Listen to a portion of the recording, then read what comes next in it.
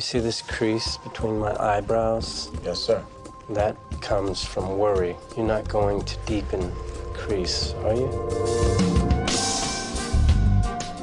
That phone call, bad idea. Possible insider trading. I can't let you through.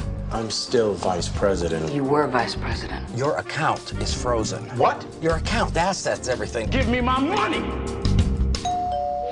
Hey, Jack. Hello, Jack. What the hell are you doing here? I want you to be the father of my child. Alex and I, we're feeling maternal. Try a sperm bank.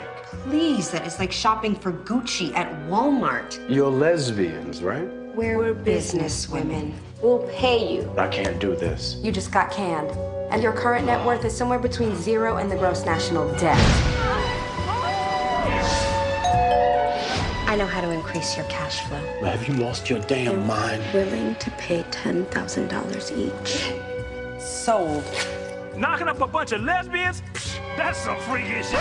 You are a cash cow. What's this I hear about you making babies?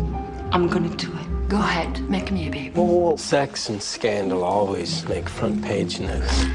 Survival makes a person do things they know in their heart is wrong. You're under arrest.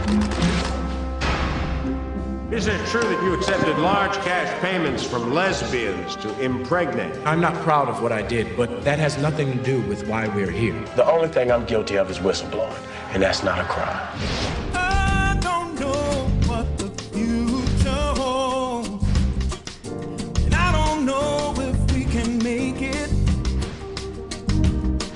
I don't know why I can't let go after all.